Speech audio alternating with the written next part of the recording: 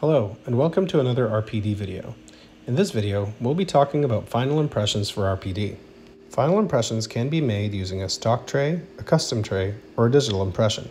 Let's start with the stock tray.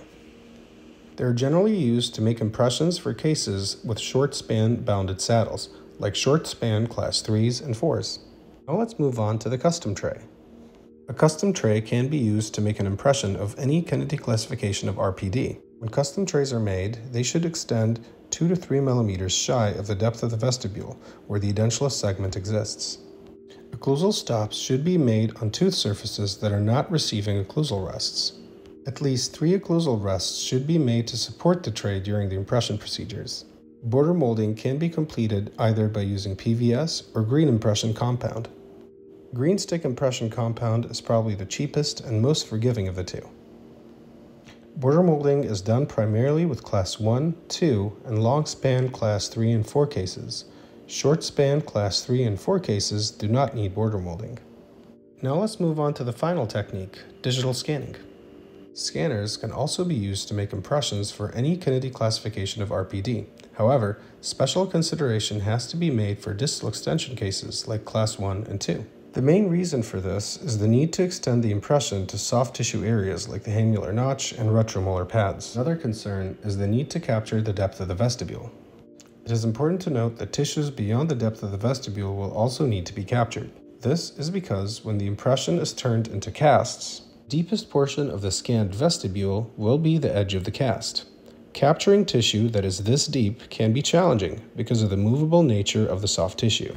We will go over the scanning technique for bounded and unbounded saddles. It's important to adequately retract the tissues to facilitate scanning the border tissues. Let's start with the bounded saddle. In these cases, we will be doing an occlusal scan followed by a 45-degree buccal scan, a buccal scan, a lingual scan, and a soft tissue scan. We will start with the occlusal scan. During the scan, the scanner is moved around the arch from the occlusal direction. The 45-degree scan is then started. The scanner is then taken across the arch. The buccal scan is then started, and as always, the scan is taken across the arch. This time, making sure to move the scanner in a vertical direction as well to capture as much vertical height of the tissue as we go around the arch. The scanner is then moved to the lingual side, and the lingual scan is started and again moved around the arch. Finally, the soft tissue scan of the palate is completed by going in a zigzag or S-shaped direction. Now let's go over the technique of scanning an unbounded saddle.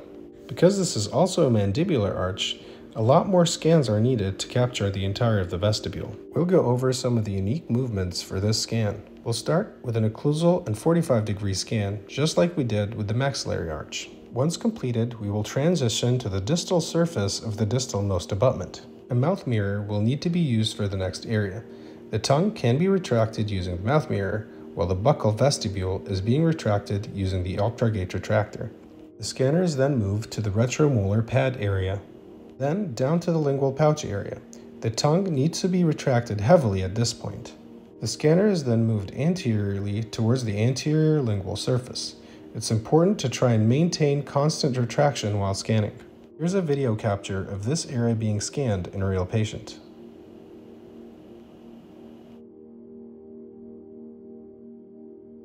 The lingual surface of the anterior teeth is then scanned, along with the soft tissue next to it. The mirror can still be used to retract the tongue at this stage. Finally, the anterior vestibule is scanned. The octrogate should be effective at retracting the lip at this stage. After the scans are complete, the jaw relation record can be made. The advantage here is that there's no need for record bases if there's less than 3 occlusal stops. This feature also allows for the inspection of the clearance for rest seat preparations during the final impression stage. That's it for this video. We hope it was informative, and we'll see you guys on the next video.